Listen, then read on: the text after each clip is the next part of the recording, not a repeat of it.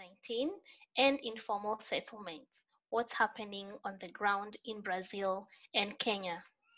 Columbia Global Centers are a group of centers positioned strategically around the world by Columbia University. The centers facilitate collaborations between Columbia University's academic community with local partners to engage in research and education activities. This session will be recorded and the video will be posted on our YouTube page as well as our website.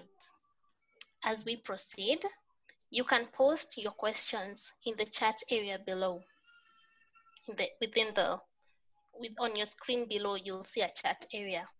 I would now like to hand over to our moderator, Professor Zahira Maknat, who lectures at the University of Global Health Equity in Rwanda, and also at the Millman School of Public Health at Columbia University. Welcome, Professor Maknat. Thank you so much, Pauline. It's great to see everyone. Thank you for kicking off today's webinar.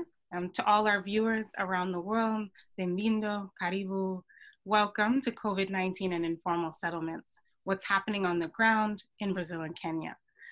As Pauline said, I'll be your moderator today. My name is Zahira. I'm a public health practitioner who focuses on global health and humanitarian response.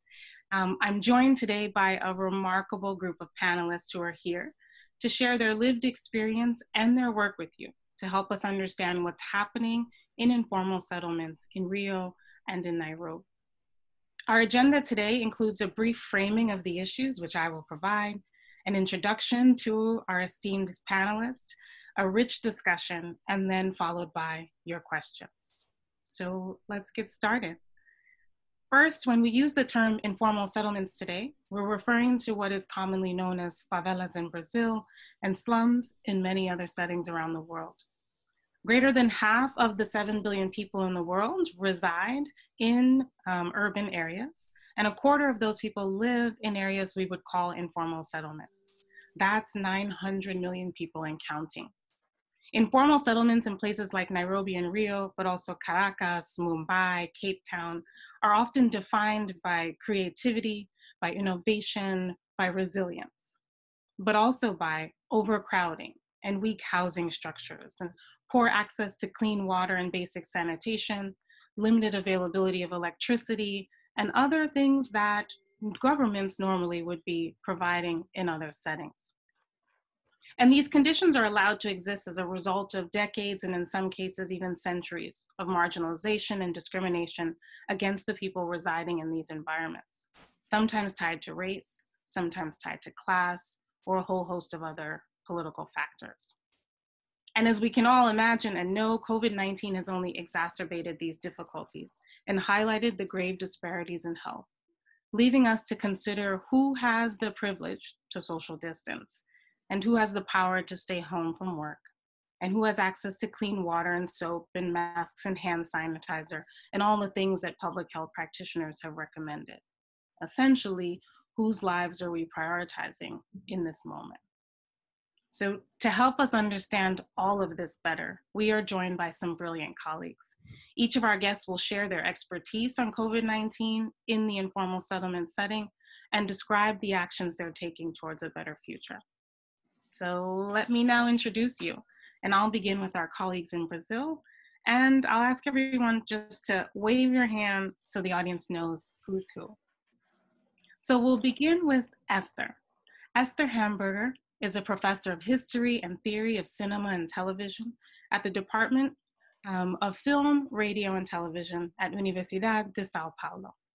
Her research includes expressions of violence, race, and poverty in contemporary Brazilian films, and she was the Tinker Visiting Professor at Columbia School of the Arts.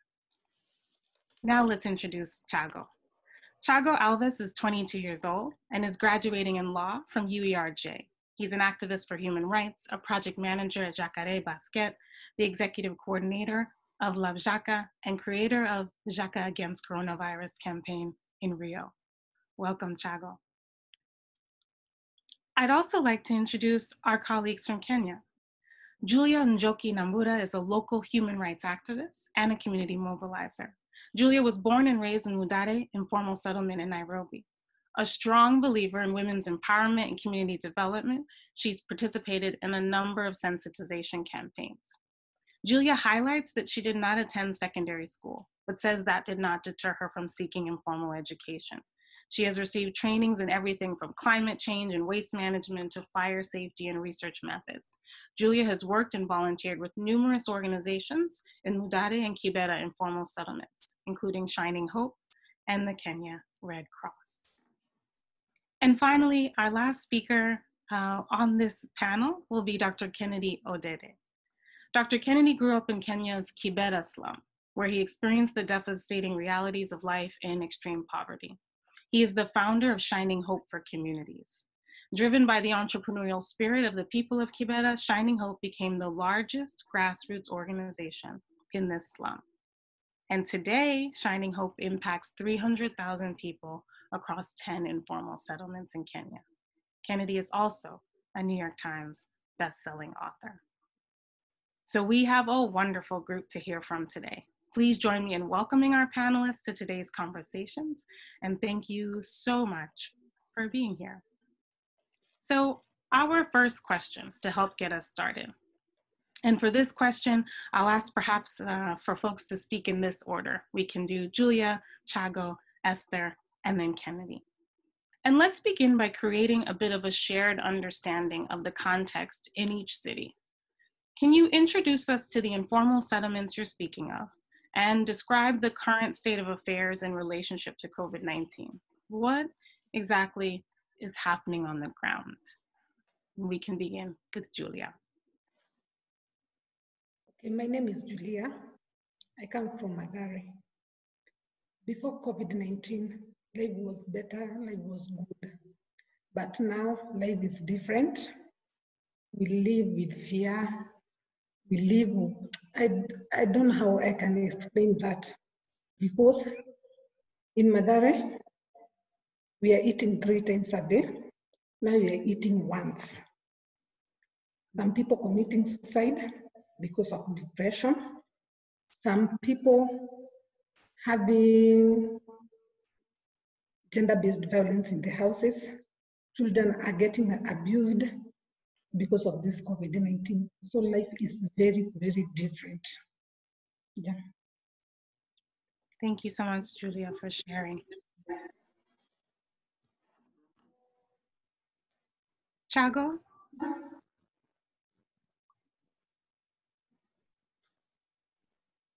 I think you're muted.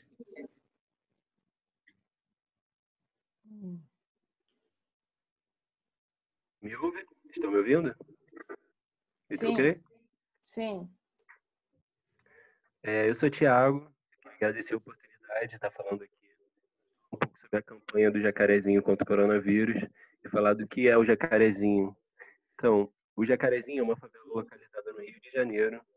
Ela tem cerca de 40 mil habitantes e tem uma das 4 piores expectativas de vida do Rio de Janeiro. E, além disso, é uma favela que possui o maior índice de tuberculose do Rio de Janeiro, né? Então, diante desse grave quadro de avanço da pandemia do Covid-19, a gente resolveu fazer essas ações para prestar solidariedade a essas famílias que estariam em vulnerabilidade social. So thank you, Chago. I'm going to interrupt Chago every now and then, just so I can do the translation for him. My name is Teresa. I work for the Columbia Global Centers in Rio. So Chago was telling us that Jacarezinho, the community he's from, has around 40,000 people living there, and it's the 4th worst life expectation of Rio de Janeiro. Chago, if you can go back to the last part you mentioned, because my connection wasn't very good. Can you repeat the last part so I can tell everybody, please? Claro, eu falei que nós organizamos essa ação para prestar assistências ao grande número de famílias que estariam em vulnerabilidade aqui na favela do Jacarezinho. Oh, okay, so regarding Jaca contra o COVID, which is mobilization he's leading. So he decided to lead this in order to help families in Jacarezinho to have access to food and sanitation products at least. E, além disso, o Jacarezinho é uma favela completamente invisibilidade, que sofre com a invisibilidade do poder público, né? A gente tem esse abandono do poder público com relação às favelas no Rio de Janeiro. E aí o nosso trabalho é mais para impedir a tragédia que já está anunciada. E no caso especial do Jacarezinho, é com a COVID-19. So he's telling us that Jacarezinho is an invisible community in the eyes of the public force, the public leadership. I mean, I'm sorry, everybody. The public government here in Brazil, they are forsaken by the government, and so they're still being invisible, and they're combating. Just a moment, please. I'm sorry, I have a kid here, and they are so fighting COVID on top of being forsaken by the government.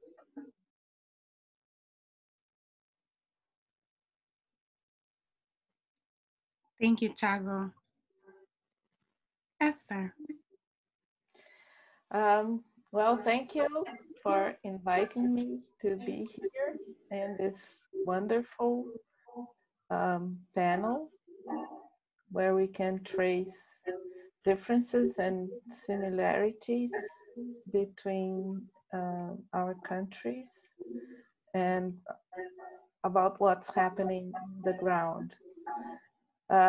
Brazil has a complication here, besides being a huge country with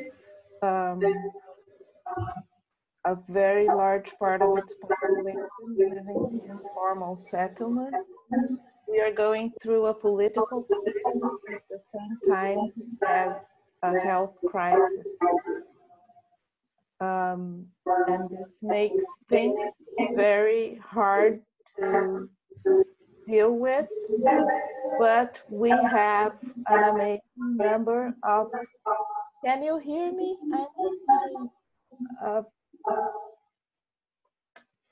I hear a lot of noise.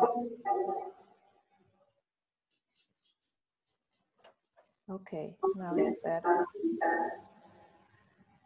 Anyway, we have this problem of having two crises at the same time, and the result of the two crises is that the people who live in informal settlements are even more Esther, I'm sorry to interrupt. If I can ask all participants to mute their microphones while we have the other speakers, I think this might help.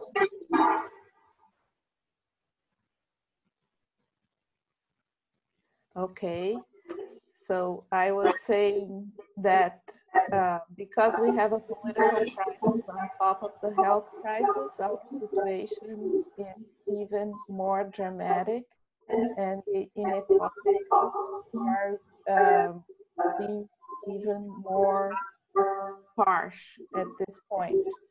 But we have an amazing number of initiatives of solidarity, and many of them are communications and to actually carry the situation.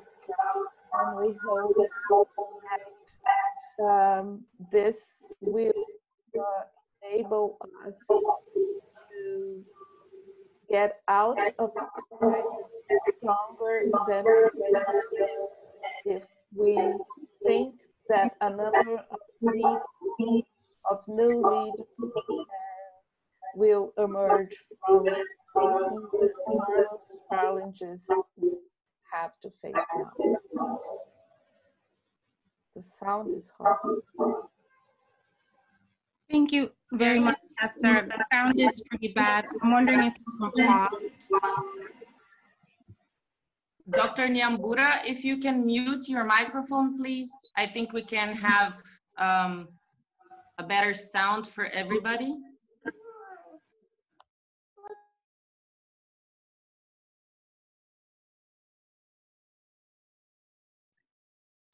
All Should right. we listen to Professor Hamburger again?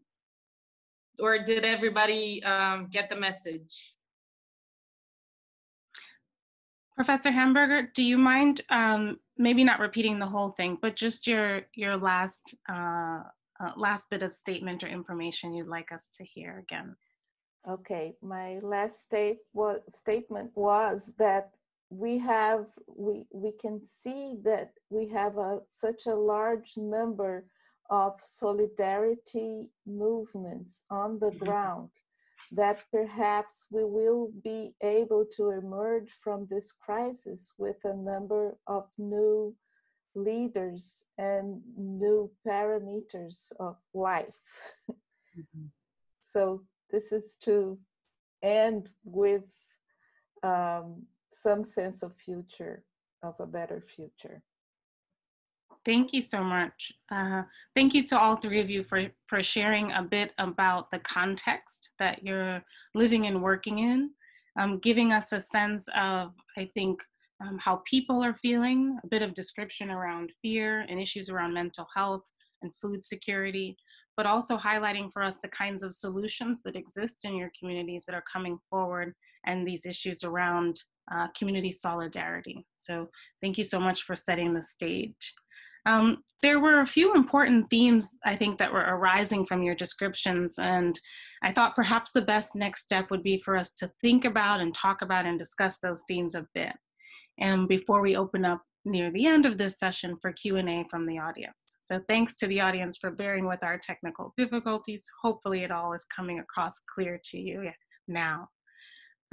So the first area I wanted to highlight was a little bit about the relationship between governments and communities. This issue of the historical relationship between governments and communities and the trust or the lack of trust that exists between them.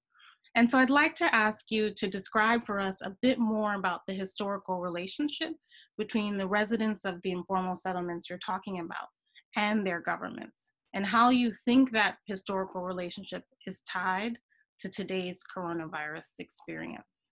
And perhaps we can begin again with Professor Esther, then Thiago, then Julia.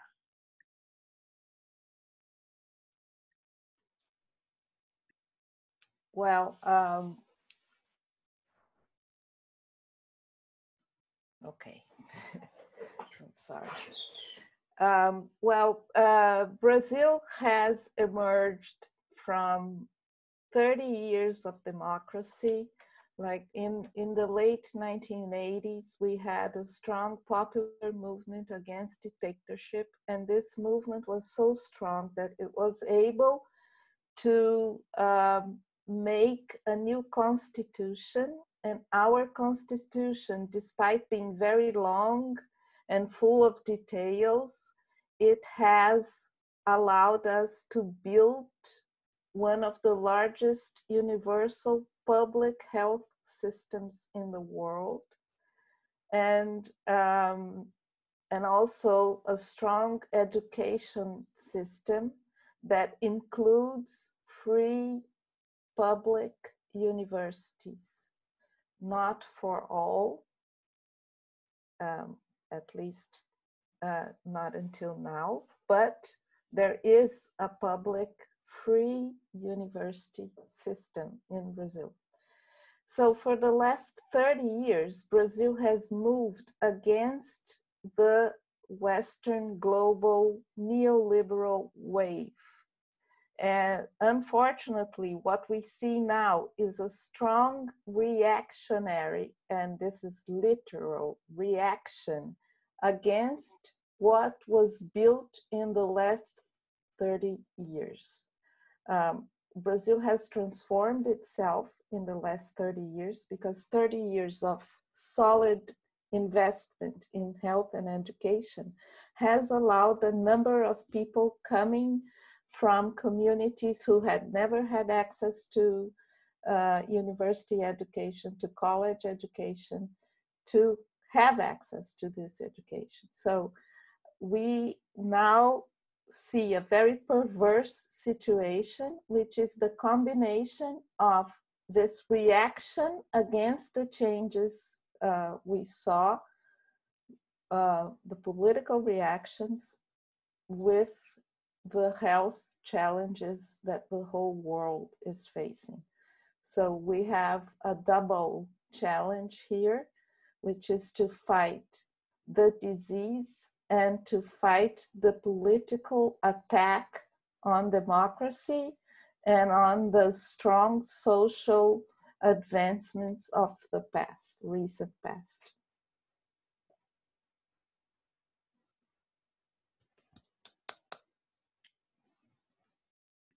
Thank you so much for sharing. Thiago, would you like to build on that? Então, eu penso que após a nossa luta pela libertação, eu digo, nós fomos direto das senzalas para as favelas, né? Diferente de outros povos que aqui se estabeleceram. O povo negro teve seu direito à terra negado. E a partir daí, não foram pensadas nenhumas políticas públicas para a inclusão dessas pessoas. So I'm going to interrupt Thiago so I can translate. He's saying that, so the fight for freedom from Black people here in Brazil, so they left the slave houses and went straight into the favelas. Thiago, if you can repeat the last bit, please. Eu disse que, diferente dos outros povos que aqui se estabeleceram, o povo negro escravizado teve seu direito à terra negado. So unlike other people that managed to settle, enslaved people had their rights denied. E que não foram pensadas nenhumas políticas públicas para a inclusão dessas pessoas. Can you repeat that again, Thiago, please? Não foi pensada nenhuma política pública para a inclusão dessas pessoas. And no public policy was thought for those people specifically. E aí a perpetuação dessa política faz com que o Estado faça um controle social de alguns grupos sociais, que são pessoas negras, pessoas faveladas, pessoas pobres, e essas pessoas são marginalizadas pelo poder público. Isso incide diretamente nas favelas.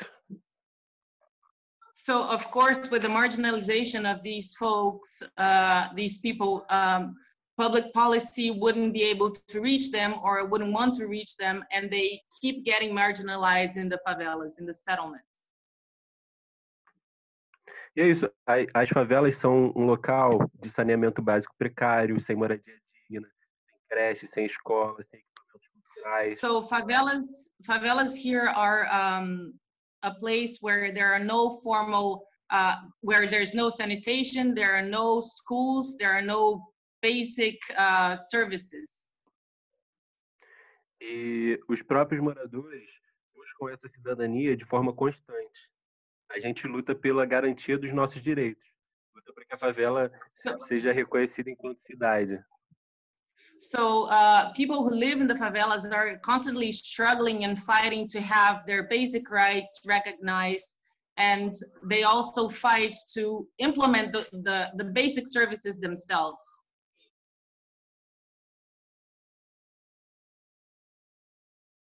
E se não fosse essa articulação dos próprios moradores, de nada seria favela. Nós não teríamos nada e estaríamos numa situação muito pior.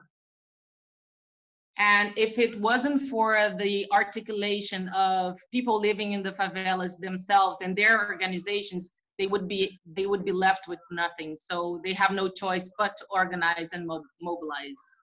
Mm-hmm. Thank you so much, Thiago. I appreciate hearing a little bit about the context within favelas in this setting, and also transitioning to our colleagues who are working in Kenya. Julia, would you like to unmute and share?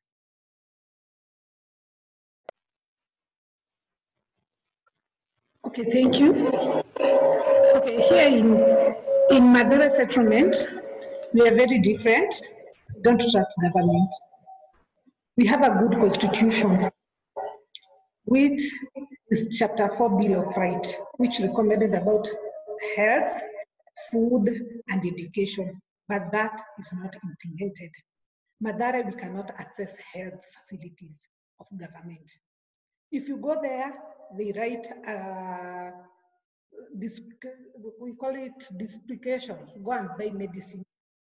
No medicines, no X-ray, no, there is nothing there. And you have to use NHIF. Madara, we cannot afford NHIF.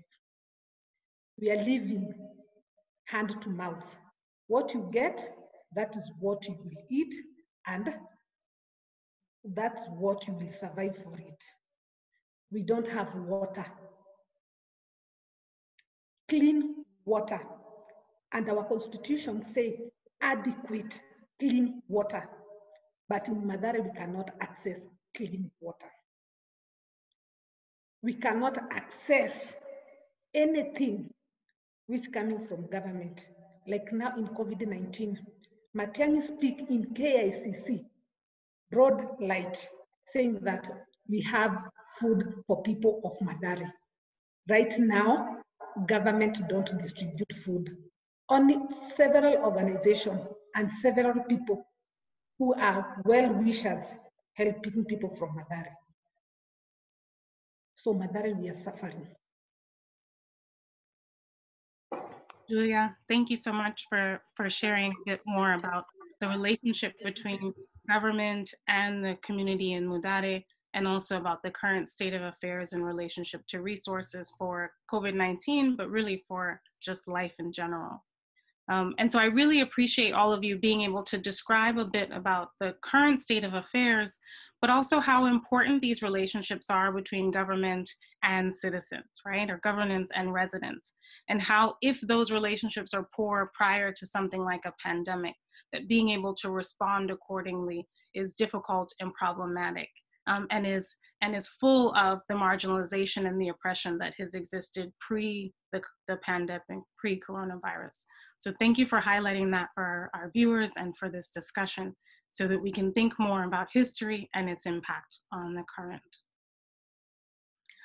One of the other themes that I think is also coming out of the discussion that you all are sharing is around this issue of communication.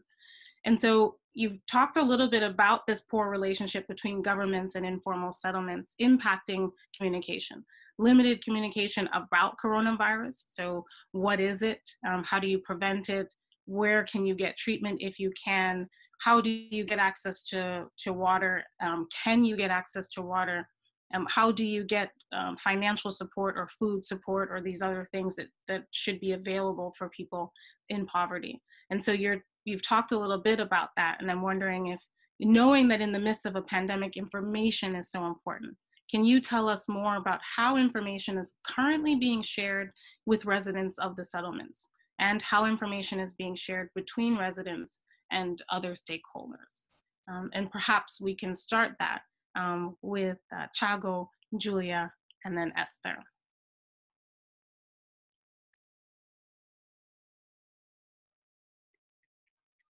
Oi. Então, existem vários coletivos de favela comprometidos em gerir a crise do coronavírus em territórios vulneráveis, né? E como cada favela tem a sua particularidade, as estratégias de conscientização são feitas de maneiras diferentes. So Thiago is saying that the campaigns for communication and awareness on coronavirus is done differently according to each place.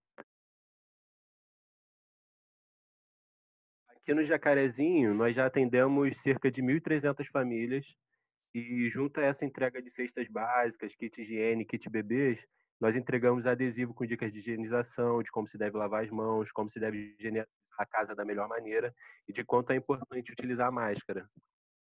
So in Jacarezinho, he has already helped 1,300 families by delivering basic food supplies, hygiene kits and products for babies specifically, but they're also working on communicating with this families with basic information such as washing your hands and making sure that you're wearing masks at all times. Basic information is being shared. A gente também fez uma parceria com a clínica da família daqui da região. E quando as pessoas vêm receber as cestas, os agentes de saúde dão recomendações de saúde para essas pessoas. They've also done a partnership with the local family clinics in Jacarezinho. So when people go to them, Jaca contra Covid, which is his organization, discuss with the family clinic on how to best share information and best share basic information with these families. So Jacarezinho is acting straight with these folks, but also the family clinics are also reaching out to them. E além disso, a gente procura fazer também post nas redes sociais, nos grupos do Jacarezinho, quanto à importância de se manter o isolamento social, mas ainda assim é muito difícil fazer essa comunicação, porque essas pessoas são bombardeadas por fake news e por desinformação, né? He's saying that they also use social media a lot to share this information, but they are competing against a lot of fake news being shared here as well. So this is one of the strategies that they're using. E é isso, a gente tem um presidente que não converge com a OMS quanto os riscos da doença. E isso influencia diretamente na opinião pública. So he's saying that we have a president here in Brazil that does not agree with the World Health Organization. And of course, this has high impacts in the public health in the communities and elsewhere in Brazil. E para encerrar, nós também pudemos observar que muitas pessoas só acreditam no grau de letalidade da doença quando ela simplesmente se aproxima, quando chega no familiar, quando chega no vizinho. E aí, infelizmente, já é tarde demais. And he's noting that people only take the disease seriously once it actually hits them. So once a neighbor has died or a family member has died, if they're not if they're not directly impacted by the disease, they tend to oversee it and not take it seriously. Thank you so much, Thiago, for describing a bit about how communication about COVID is happening in the informal settlement, but also about what you and others are doing to respond.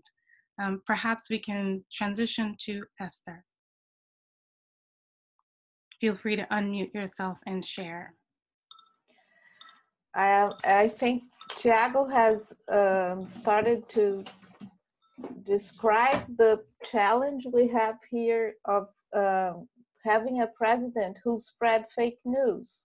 I mean, we have actually a war of information in place. Who is telling the truth?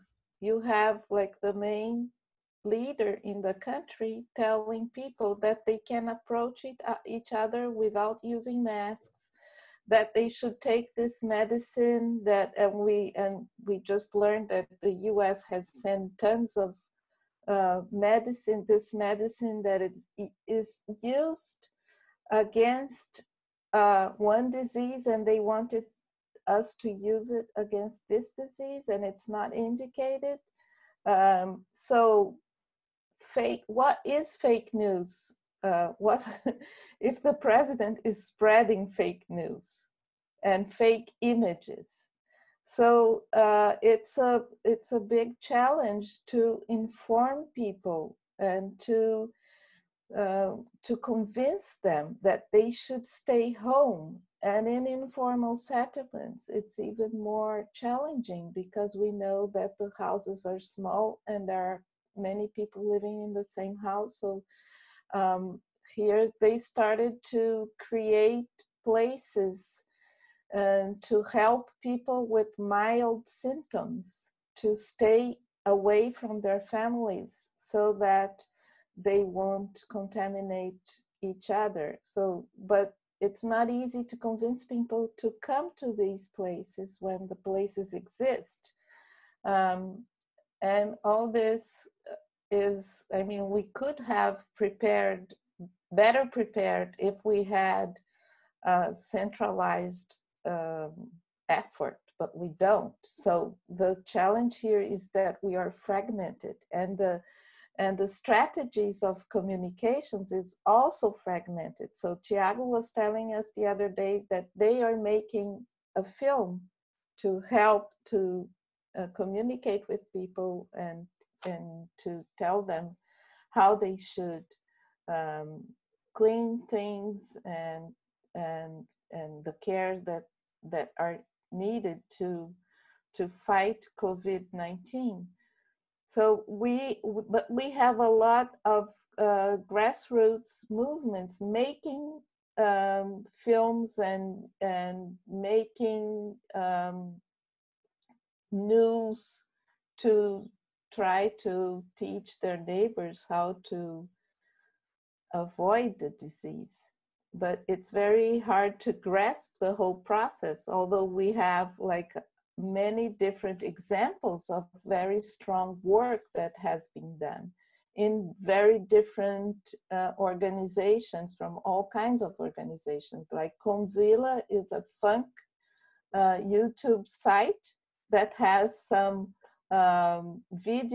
music videos on Corona. And Desabafa is another initiative that is now, they have like a program with another organization, and they are giving the money for people to make films about the virus. So there are tons of things going on, but they are all fragmented. There is not one public policy of like communications. Thank you so much, Esther. Thank you, Tiago, for sharing a little bit about the challenges around communication, but also some of the creativity in relationship to responding to it in the Brazilian context. Julia, would you like to respond to this question as well in relationship to Mudare? Yes. Okay, in Madare, we have several organizations which they have platform of SMS about COVID-19 and symptoms. We are doing door-to-door campaign and talking to people how to wash their hands. If they have any rumors, they can visit any desk which organization have put information desk to get information about COVID-19. So we do door-to-door campaign, hand wash, distributing foods. We have food drive by several organizations. We have water points where people wash their hands, but still we have challenges. You can tell someone you can wash your hands and ask you, I'm washing my hand, I'm going to eat what? You take that initiative to talk to her and tell her importance of taking measures like wearing mask, washing hands, and listen what COVID-19 have done in this country. Yeah. Thank you so much, Julia. And I appreciate you highlighting, I think, frequently in several of your responses, the intersection between poverty and COVID and these lack of formal supports from the government. And I think that's really important for us to consider, because there's a lot of work around thinking about and responding to COVID in urban settings generally, but not thinking about and responding to COVID specifically in informal settlements, and being able to contemplate and then act on the issues around poverty at the same time that you're acting on the issues around a pandemic. And so thank you for bringing such powerful language to that, Julia, to Esther and Tiago. So we want to talk a little bit before transitioning to the Q&A, and thanks to everyone for bearing with us with all the technical difficulties, but I'm hoping you can hear us clearly and well and have been able to do so for the last minutes. So we've had a chance to hear a little bit about the context, to talk about the historic relationships between people living in informal settlements and their governments, to talk a little bit about the communication on COVID in relationship to being able to prevent, treat, and respond in these communities. And then everyone has shared, I think naturally already in your conversation, a bit about the community-based solutions that have come forward. But I'm hoping we can dig a little deeper and share a bit more with this audience. There's such power in grassroots community-based action and activism that often fills the gap that governments create. And so in the absence of well-coordinated government responses that we've heard around in Nairobi and in Rio, but is existing all across the globe, communities have done what they always do, sort of responded and cared and entered the solution space. And so can you tell us a bit more, and feel free to build on one you started sharing in the last section, but tell us a bit more about what solutions and actions have been put forth at the grassroots level in Rio and in Nairobi settlements, and what's working. And we can start with Thiago, and then Julia, and then Esther.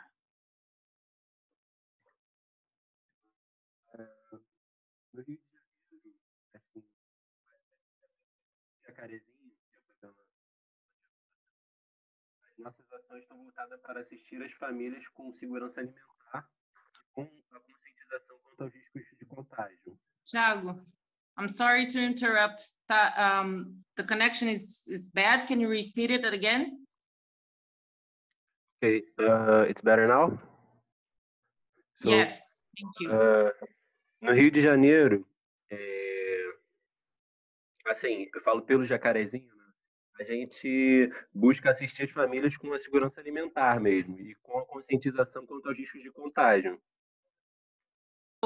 In Jacarezinho, specifically speaking, they're hoping to assist family with basic food supplies and basic communication on how to prevent the virus. Nas últimas ações, nós também conseguimos cadastrar as famílias que não têm acesso à internet no auxílio emergencial do governo. And the last few actions that they worked on was helping families that have no access to internet on registering for the, here we have the federal government has abled a basic income for families who have lost their incomes because of the pandemic. But you need to have access to the internet, so you can download an app so that you can register yourself, your social security number. So what they have done is they've reached out to these families who have no access to internet in order to help them register for this income from the government. Mas, para além disso, a gente tem tentado estar estruturando aqui no Jacarezinho um trabalho de coleta de dados, de pesquisa e de comunicação para que a gente possa ter uma noção real das demandas do Jacarezinho. So besides that, they're working on gathering data, formal data from Jacarezinho, which has no formal data, of course, from the public services. So they're working on collecting these data so they have a better notion of what actually goes on in Jacarezinho and what the numbers are in Jacarezinho. Assim, é muito comum a gente ver as pessoas de fora, a própria academia, chegar na favela pautando o que os moradores precisam sem sequer ouvi-los. E aí a gente tem esse objetivo de subverter essa lógica para pararem de marginalizar nosso conhecimento. So it's very common for academics and other folks to come in the favelas and tell residents what to do based on the information that they have, on the data that they have. instead of actually sitting down and listening to the people who live there and who are dealing day to day with their own struggles and their own successes as well. So the collection of this data is to help them empower themselves with actual information and spread the correct information to those who come in and think they can just say what needs to be done without actually knowing what's happening on the ground. Nessa perspectiva, eu acredito que, assim, nós da favela, nós enquanto povo preto, nós somos produtores de conhecimento também. E o nosso conhecimento merece ser valorizado. Acho que, assim, se as pessoas de fora querem ajudar as favelas de fato, seria legal que elas financiassem projetos que já existem nas favelas. So he's saying that Black people and people from the favelas are generators of knowledge, and that instead of having folks come in and tell, asking them what they could do, maybe they can finance projects that are already being led by people who are from the favelas and leading programs that are actually working for them. E para encerrar, nós temos provado isso nessa corona crise, né? De que nós somos capazes de nos mobilizar e criar espaços para que a gente atue de forma bastante incisiva. E é por isso que esses espaços têm que ser ampliados. So he's saying that the corona crisis has actually been a perfect example of how they can organize and mobilize and actually deploy services that are helpful for their communities, and they should be heard, and they should have a voice, an active voice in society in general, and be respected as highly organized members of society.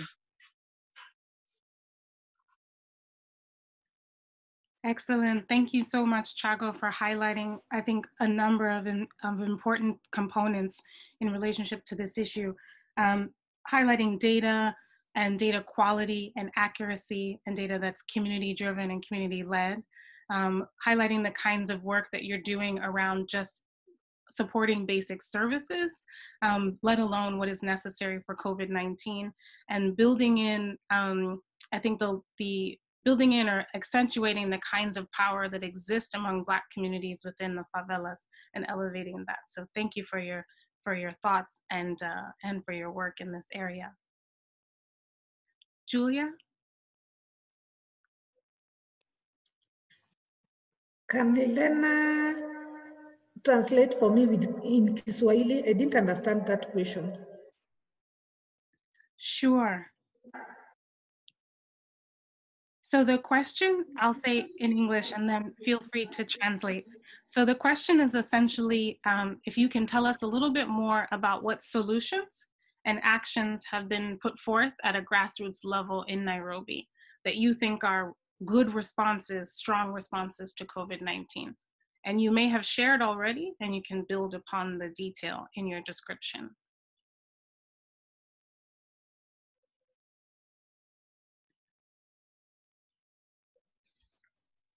Julia, wanaulizia yale mambo ama vitu ambavyo vimewekwa na serikali kama suluhisho za haya mambo ya COVID-19, ama vitu ambavyo wewe mwenyewe ukiangalia vinaweza fanywa ndio future response, kama kutakuwa na magonjwa mengine tuweze kuishi vizuri na muishi vizuri na mambo yaendelee vyema.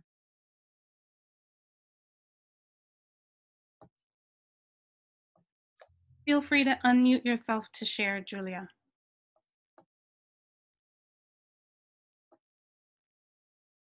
Okay. Mikakati zile zinafaa kuwekwa ni kama hizo za kuosha mikono, kuelimisha watu kuhusu hizi magonjwa, na pia kuprovide mask na kuprovide center. Ile itakuwa hapo 24 hours ndio iweze kusaidia community. Bila hiyo hakuna kitu tutakuwa tunafanya. Juu tutafanya kazi ya kuambia watu waoshe mkono, wavae mask. But kama hakuna ile facility wanaweza enda wakigonjeka, so ni kitu gani tunaweza kuwa tunafanya? Kwa hivyo ni vizuri tukuje na mikakati ya kuweka center na to provide hizo mask. Juu sioni vile naweza toa 150 ninunue mask na ili hali kwangu watu wanalala njaa. Kwa hivyo kama inawezekana we provided mask, food, water na security, itakuwa tumeweza kufanya hiyo kazi.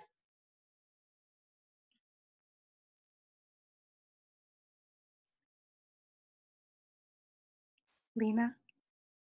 Yeah, sorry. Julia is saying that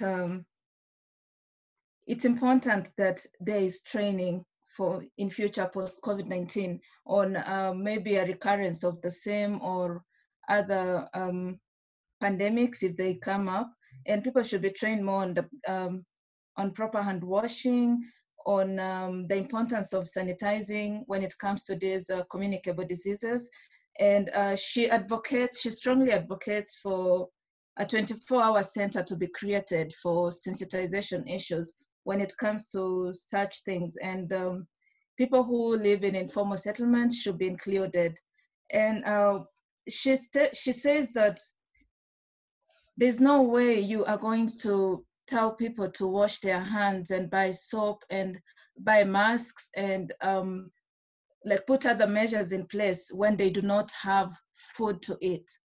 People make less than $1 a day in these informal settlements. So are you going to ask that person, or rather are you going to tell Julia, go buy soap, when she can use that money to feed her children, when she's even unable to feed them in the first place? So for her, she says that there should be a link between provision of resources and this training, so that to make the lives of people who reside there good. And she highlighted on 3 things. The things that she's seen have caused an issue there where they live in Mathare is that people lack food. There's no water. There's so much water rationing in informal settlement, and right now that's happening. So they're not able to do anything. So proper sanitization is off. And there's also a big issue with security. So if those things can be looked into in future, then that will be fine. Thank you so much, Julia, Esther, and Chago, for highlighting for us some of the community activities that are leading the way and beginning to or already addressing some of these issues, while also recognizing the gaps that still exist and the partnerships that may be necessary in order to push some of these things forward. I also really appreciate the honesty around the level of marginalization, the level of limited resources that are available. And while in this conversation, we want to be sure to be talking about that, also thinking about future panels and other work that we're doing to be able to continue to champion this level of inequality, dismantling this level of inequality that occurs in informal settlements. So thank you thus far for sharing the work that's being done at the community level. We do have just about 5 minutes left in the session, but our organizers have expressed that we can utilize more time beyond that. So just a note to our audience, thank you so much for staying in with us, and we hope that you'll like to continue. We will continue for another 15 minutes beyond the original time, and so keep your questions coming. So we have one final question for this panel before we take the questions that are being placed in the chat. So this is essentially a closing question to help us transition a bit towards the future. And we've been exploring the current state of affairs in informal settlements. You have powerfully shared what is happening, what is not happening, what should be happening. And I'm curious what you're hoping for, or what your demands are really. And I think Julia shared a few, but what are your demands in a post-COVID phase in order to be better prepared for pandemics, or more honestly, to minimize the marginalization in these communities? So what are you demanding as we move forward into the future? What are you hoping for? And maybe now starting with Julia, then Chago, then Esther. Back to Lena. Lena can explain in Kiswahili and then I will answer. Wanaulizia mahitaji yako, sema wewe kibinafsi, majirani wako, ikiambatana na haya mambo ya COVID-19. Kuna vitu ambavyo umeshavitaja venye utataka kuona huko mbeleni vikifanyika, unaona, ndio watu waishi vizuri. So kuna mambo mengine ambayo hujataja ungependa kutaja? Yes. Kama kwa wamama tunaweza kuwa provide sanitary towels na kukuwe na health talk kwa our teenage. Juu our teenage sasa ndio wako na shida kubwa kabisa. Juu utapata hao ndio wanatoka kijiji mwisho mpaka mwisho. Kwa hivyo kutuletea hii ugonjwa ni haraka. Na kama ni neighbors wale wajiwezi waweze kupata pia food. Juu unapata wale watu walikuwa wanaenda Isili saa hii hawaendi job, Isili kumefungwa. Kwa hivyo unapata hakuna mtu anaenda kazi. Ni chenye uko nayo ni mshie na jirani, ikiisha maisha tu iendelee. Kwa hivyo kama kunaweza patikana tu ile usaidizi watu wanaweza saidiwa nayo kwa community inaweza kuwa poa.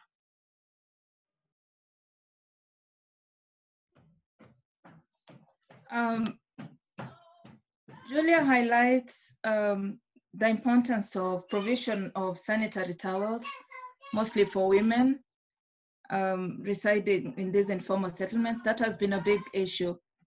And she also says that there should be health talks in future for the youth and teenagers, because they're the ones who are not controlled. So then they should be sensitized on the importance of such things. If there's such there's a pandemic like this again, people should social distance to prevent themselves from spreading, or rather bringing this disease from one point to another.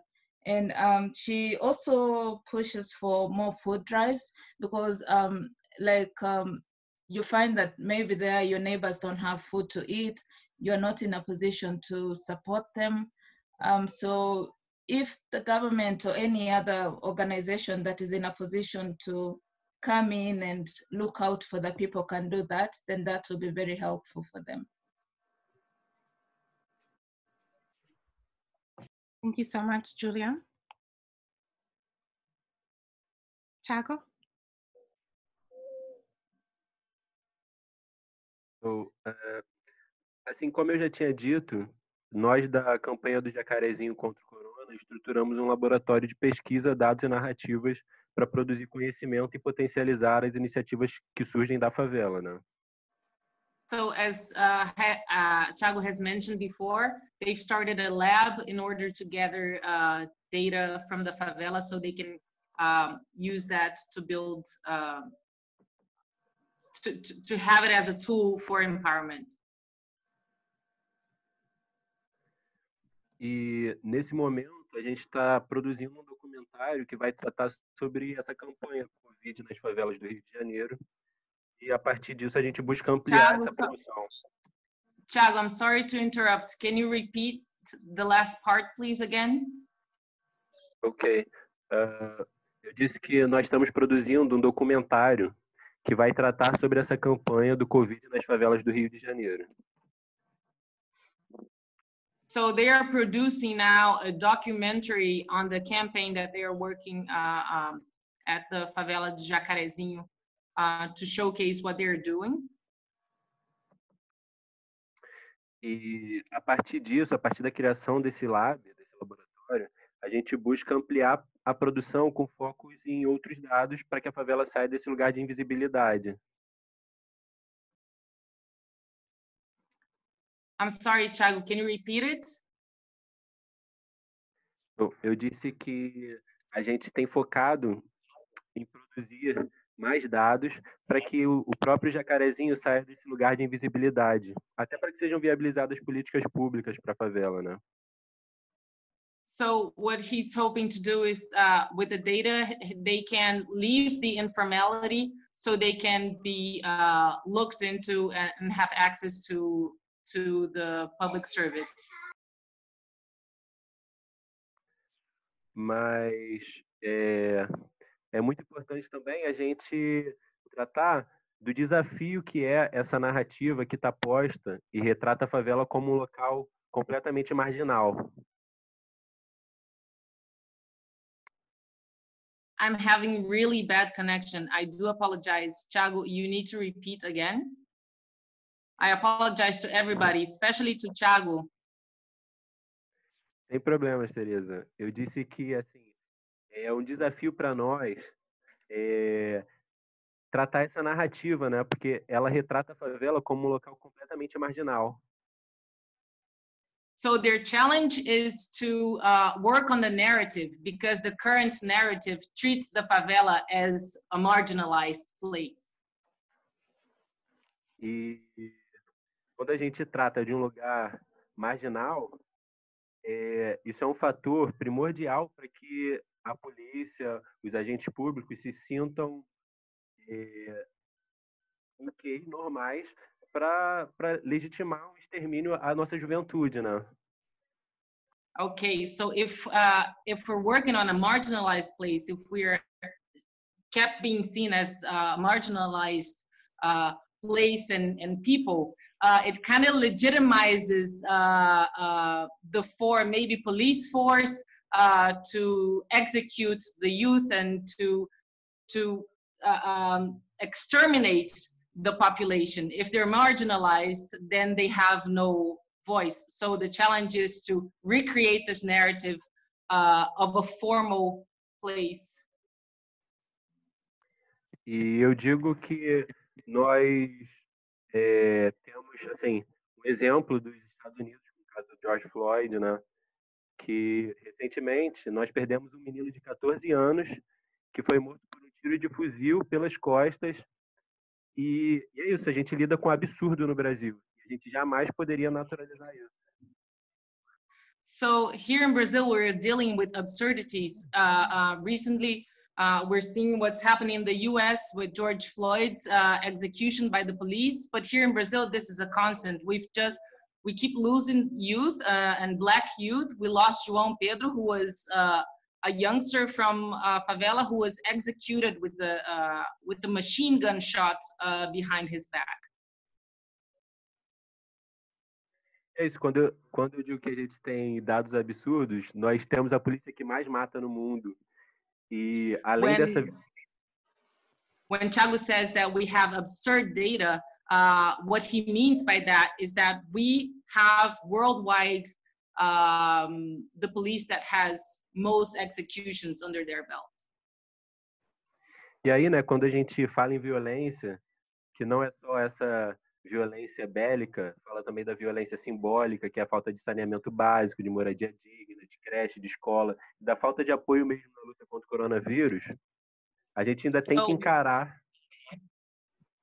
So when we're talking about violence here, we're not just talking about bellic or armed violence. We're talking about violence, symbolic violence, such as not having access to school, having access to sanitation and basic services.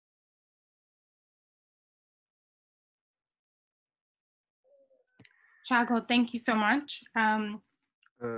Thank you specifically for, I think, making the connection between violence in communities like this in Brazil and in the US and a variety of other settings against Black young people, men and women. So thank you for making that connection. And I think for highlighting that even in something like a pandemic, these are sometimes opportunities for governments to take advantage and utilize their power and their force. And so to even sort of upgrade the violence that they have been involved in before the pandemic. And as public health practitioners and social workers and all of these other roles that we're all playing, that we have to be aware of that and ready to intervene, prevent, and react. So thank you for highlighting that component of the work. Zahira, may I interrupt just a second? I think Thiago wants to say a couple of a few last words on his statement. Please. Is that okay? Yes, please. Thiago, go ahead. Não, eu ia concluir falando que é isso, a gente tem a morte vários casos aqui no Brasil, como o João Pedro, a Ágata, o Marcos Vinícius, Maria Eduarda, a própria Marielle, né? E dentre vários outros que tiveram a vida ceifada num país que quer passar a impressão de que vive uma democracia racial. So he's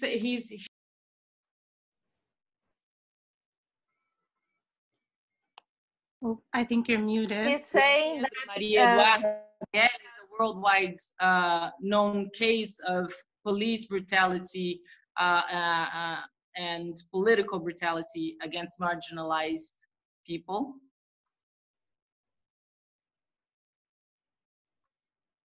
E aí a gente meio que se pergunta que democracia racial é essa, porque a cada 23 minutos no Brasil morre um jovem negro, né? E aí a nossa luta é principalmente para preservar a vida nas favelas e dessa juventude, para que nós consigamos continuar lutando.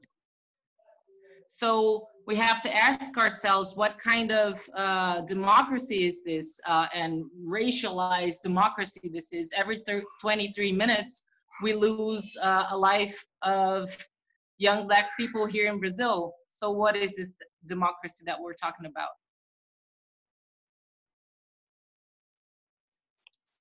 Great. Thank you so much, Teresa, for your translation, Thiago, for your responses and your real connection to a global movement against this kind of violence.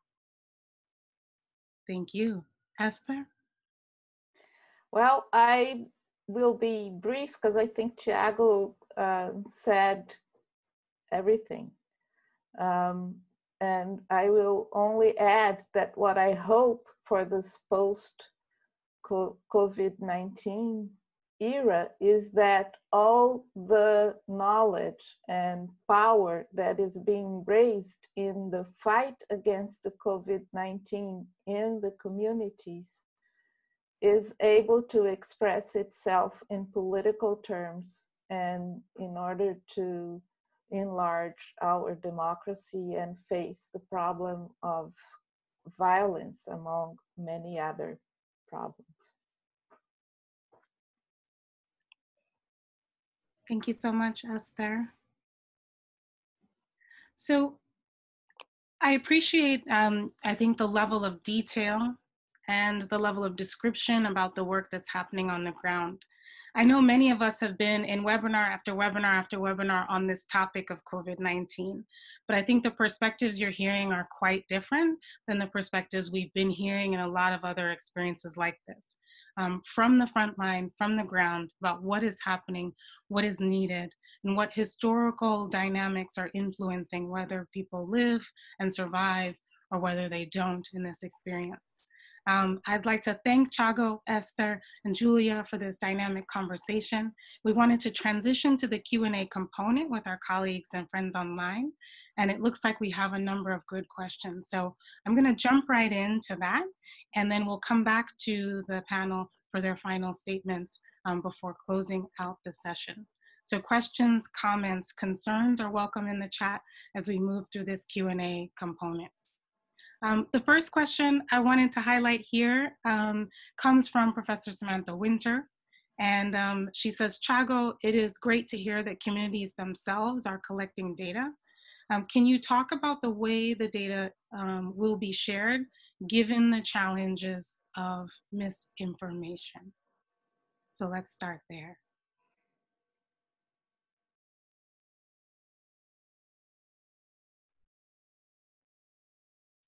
Thiago, should I translate the question to you?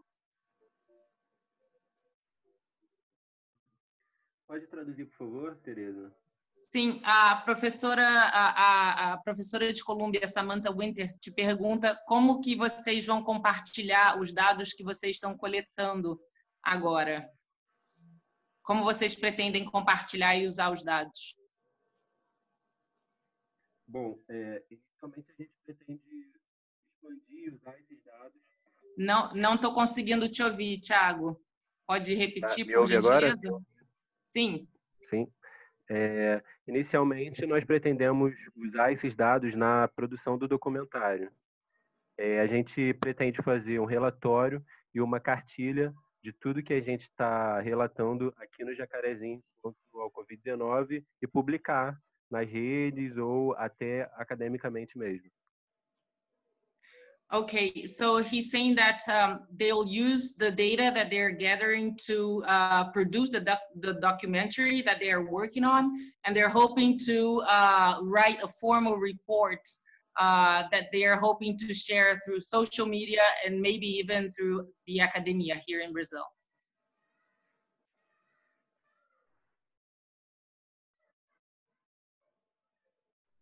There's another question here to Julia. So Julia, apart from government interventions and NGO interventions, I think this person wants to know a little bit more about other types of community response. Can you describe other kinds of community responses that are not government and not NGO that are happening in Mudare or Kibera?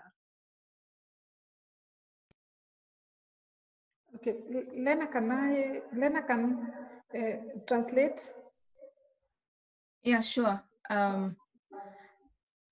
Apart from vitu ambavyo serikali imefanya na NGO kwa ikihusiana na haya mambo ya COVID-19, kuna vitu vingine ambavyo nyinyi kama jamii mmefanya ama watu wengine wamefanya kuwasaidia kupitia huu wakati?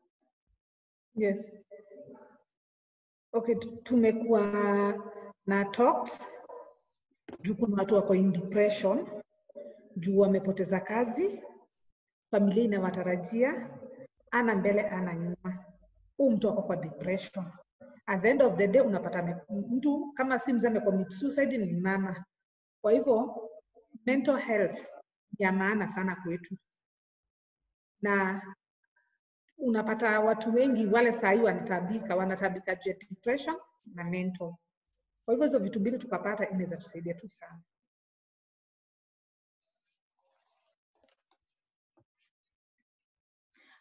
Julia is saying that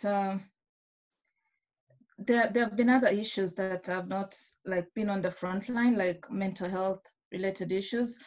So here the community has come together. There's the people who reside in Madari have come together and they're giving each other social support, helping each other go through this time. Because she's like, there are some cases that have been reported on people committing suicide, issues arising within the families due to this pandemic and the stress that it has caused. So that is one of the ways that the community has come together to address this. Excellent, thank you so much, Julia. A question for you, Esther. So this person asks if you can particularly speak a bit about what's happening in Sao Paulo, and particularly the community-based organizations in that city. Who are they and what are they doing? Considering, this person says, considering that this is the epicenter of the virus in Brazil, can you speak specifically to Sao Paulo? Yes. Well, it's a big challenge to, as I said before, to realize the confinement, because it's hard in the communities for people to understand and to actually stay home. And a lot of community work has been done, and I think, as Thiago said, it's the grassroots efforts that are making the difference here, because there's no public policy for the favelas. When the government speaks about the policies and the plans and what is to be done, they don't have a specific policy for favelas and for informal settlements, because they're not used to working inside these places. So there are a number of initiatives that are making the difference. Like in Paraisópolis, which is the second largest favela in São Paulo, there's a strong initiative that working with they elected representatives in each street So they have street representatives to work with the people, to distribute food, and to teach them how to wash their hands and stuff like that. They have like local places where they they have transformed the local schools in places to receive the people who have mild versions of COVID-19 in order to keep them from spreading the disease to other people in the community. Also, there are a number of initiatives that already exist and that have coped with the virus, and like what I was saying before, Conzilla is a very popular funk YouTube channel, and they have music videos addressing the challenges facing COVID. There are another initiatives such as Desabafo Social with other institutes that are hoping to fund people, and I think Thiago should look for funding in this organization. They're hoping to fund people to make their own videos in order to find the right language and the right terms to stimulate people to stay home. Also, there are numbers of the initiatives come from very different ideological and they're very different backgrounds. The churches are very involved, and there are a number of solidarity initiatives working in, but as I said before, it's very fragmented. There is a strong organization in São Paulo called UniAfro, and they have like links in neighborhoods, in different neighborhoods. So they are helping a lot to distribute food. Food is the first, as Julia said, and I think in Brazil it's the same, food is the first thing. Like we have to avoid people dying for lack of food. So we have to distribute food besides trying to help people to find their own ways of keeping with the confinement rule. We also have, I didn't say this before, but I wanted to be sure of talking about the indigenous people who are, at the one hand, they are the ones who are more familiar with the confinement rule because they are used after centuries of dying of viruses that brought by the white people. They are used to isolating themselves when there is an epidemic. So they were the first ones to retire, to disappear, to try to disappear, to try to avoid contact with the white. So, and in some cases they have been successful, in others the virus has arrived, but in some cases they have built immunity. In other cases, they are dealing with loss as everybody else. So the difficulties are immense because they're very diverse situations. And I'm talking about the indigenous people because in São Paulo, we also have indigenous people. The indigenous peoples in Brazil are not only in the Amazon, although most of them are, but in São Paulo, we also have indigenous communities. So I want to highlight the heterogeneity of the situation here and the immense challenge that we face. And the most scandalous, I think the COVID-19 is bringing up world inequalities in very strong ways. And as one of the most unequal country in the world, Brazil has to deal with this problem. And I hope that in the future, we manage to do better in fighting our inequality, because that's where the root of all the problems we have lies. Thank you so much, Esther, Chago, Julia. We are delighted to have been able to engage with you, to learn more about your expertise, both as people who are living within informal settlements and working within informal settlements. Thank you all for your amazing questions.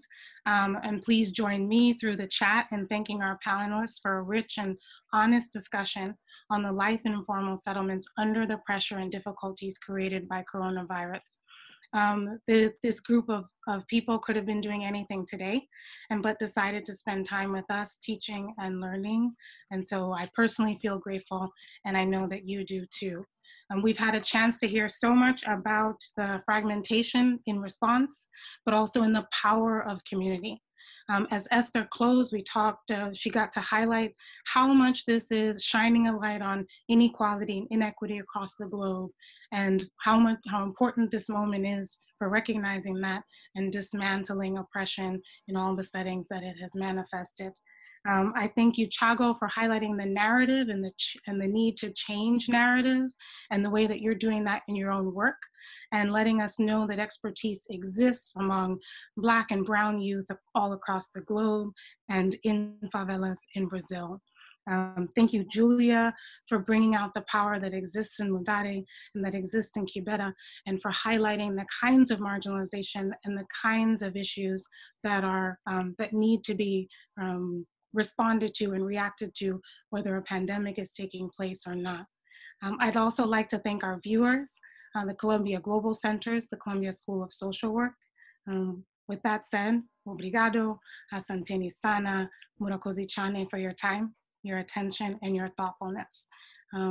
Wherever you are in the world, I wish you good health, peace of mind, and above all else, justice. Pauline?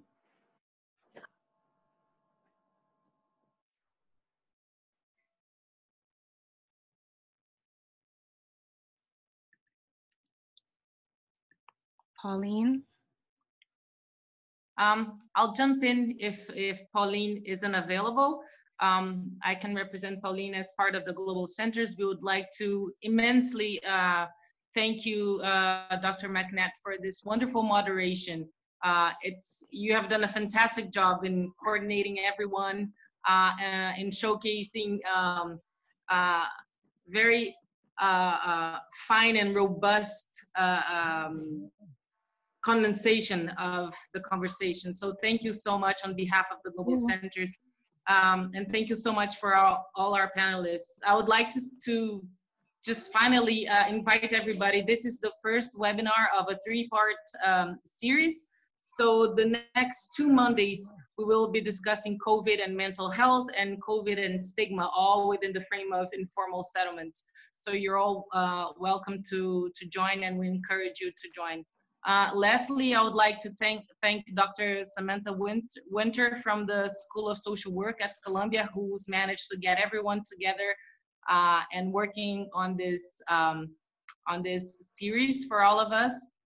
And final word, I promise, I would like to apologize to Chago if I wasn't able to do a correct and whole translation of his content, which is so rich and so important here in Brazil right now.